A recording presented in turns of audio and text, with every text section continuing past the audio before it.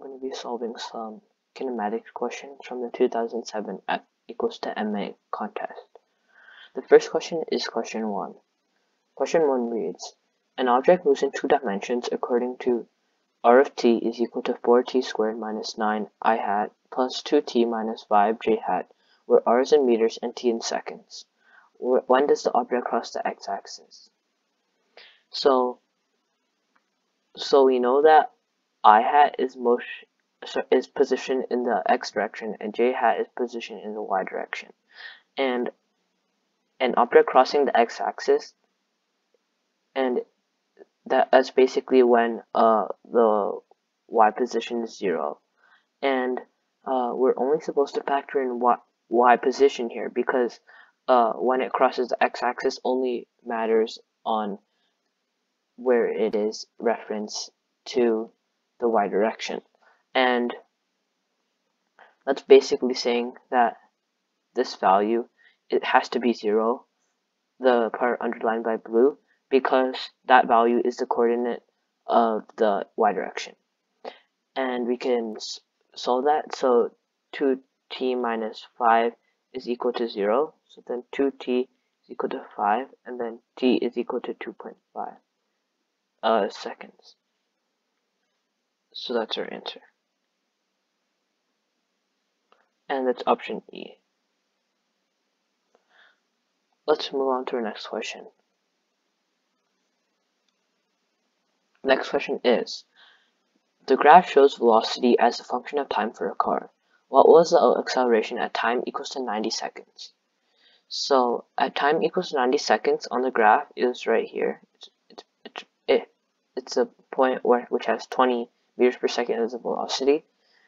And we know this is a VT diagram, and that acceleration in this case is the slope of this, because acceleration is velocity over time. So in this case, we had to find the slope of this position, and we can see that it has like a somewhat straight line like that. And so basically, to find the slope, you need to find the change in the y position over the change in the x position. So this length in blue is going to be 30 minus 10, which is 20, and this position in green is going to be 120 minus 60, which is 60. So then the slope, this acceleration, is basically going to be 20 over 60, which is 1/3, which is about 0.33 meters per second squared. So our answer is B. Now on to our next problem. Also another note is that some people might say that the answer is 1 meters per second squared because they just saw the 2 units here and 2 units here, whereas you have to look at the spacing between the units. As here, spacing is 30 per each side, and spacing here is only 10. Okay, on to our next problem.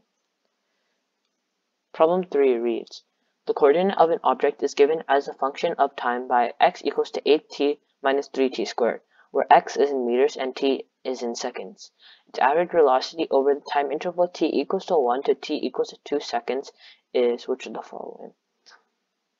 So first let's write down all the information that we're given. So we're given that x is equal to 8t minus 3t squared. And we're supposed to find the average velocity, and average velocity depends on the difference in position and time, and we're given the time interval, so we have to find the position. So we can use this relationship that we're given. So in t equals to 1, when t is equal to 1, x is going to be equal to 8. 8 times 1 minus 3 times 1 squared. That's simply going to be 5. And when t equals to 2, x is equal to 8 times 2 minus 3 times 2 squared. it's going to simply be 4. And then we're asked to find the average velocity. So to find the average velocity, that's basically the change, it's basically delta x over delta t, and delta x is 4 minus 5, or actually I should label this as x1 and x2 not to get confused, because the initial x when the time is 1, it's going to be 5, and when in the final position, which is x2, the time is equal to 2. So 4 over 5 over the time interval, which is 2 minus 1. And this is going to be negative 1 over 1, which is negative 1 meters per second. And that's going to be option choice B. So that's our answer. Now let's move on to problem 4. Problem 4 reads, an object is released from rest and falls a distance h during the first second of time. How far will it fall during the next second of time? Okay, so in this question, the object is in free fall, so we can use the kinematic equations to find how far it will fall. So how far will it fall in the next second of time?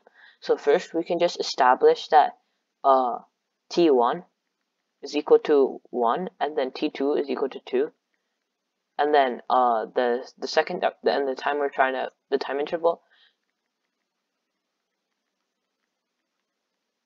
is equal to delta t, and which is the distance, which is the next second, which is the second. So in this case, how far it will fall, we can use this kinematic equation, which is delta y, since it's a free fall, is equal to v naught times time plus 1/2 at squared. And in this case, it mentioned that it's released from rest, so the initial velocity is equal to 0. And since it's in free fall, its acceleration is the acceleration due to gravity, which is g,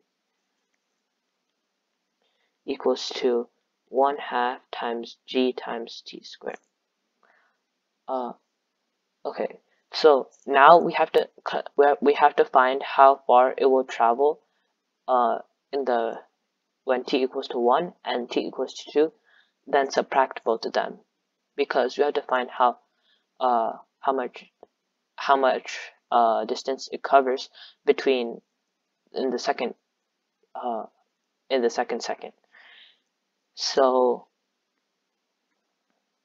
the first time interval, when we are including the time is 1, then we're supposed to find delta y, and I'll just write this as h, because that's what they given delta y as. So when t equals to 1, h is equal to 1/2 times g times t squared, so 1 squared, and that's going to be equal to 1/2 g. And when t equals to 2, the height is equal to 1/2 times g times 2 squared, and that's going to be equal to 2g. So in this case, we're supposed to find the height traveled between the first and second, and 1/2 g is what it traveled during the time interval t equals to 0 to t equals to 1, which is the first second. So to find the time it took from the first second to find the height that it traveled from time equals to 1 to time equals to 2, we subtract both of them. So I'll just label this as h1 and h2. So then we have h2 minus h1 is going to be equal to, as we have here, 2g minus 1/2 g,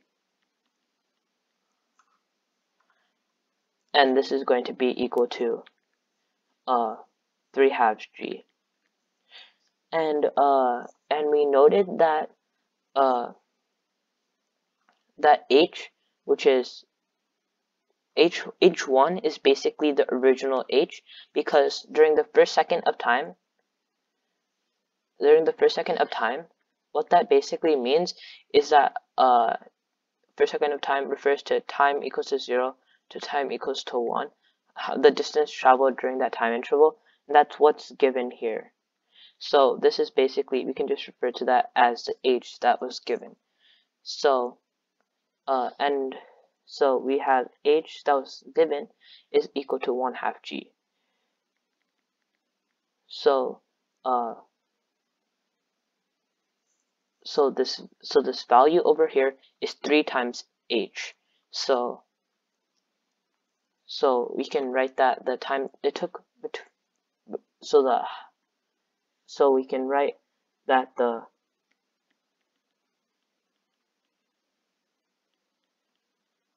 during the second is during the second is basically 3 of this original h that was given, because 3/2 g is 3 times, so it's basically 3 h. So that's our answer.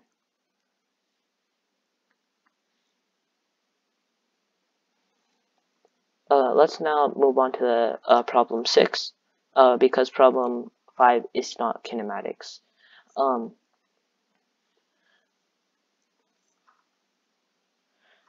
The problem reads, at time t equals to 0, a drag racer starts from rest at the origin and moves along a straight line with velocity given by v equals to 5t squared, where v is in meters per second and t in seconds. The expression for the displacement of the car from t equals to 0 to time t is which of the following. So we know that the velocity and time follow this ratio, and the acceleration isn't constant and follows a curve, and we're supposed to find that area of that curve, which is the displacement. Yeah, because in a VT diagram, the area under a curve is the displacement, and it has a non-constant acceleration. So in this case, we can just use calculus, and since this is from 2007, older versions of the EFMA usually some problems usually have some calculus needed to solve them. So I would just so x equals to integral v dt, and we can just solve this, t squared dt, and then this is equal to 5 over 3 t to the third by integrating. So we can clearly see that would give us the answer as B. And yeah, so basically how we did this was that we can just integrate this value for x, and that will give us the displacement of the car. Now calculus isn't on the F equals to MA competition anymore, so you don't need to know a calculus. So that's basically it for the problems that I'm going to be solving today. So thank you for watching, and I'll see you on another video.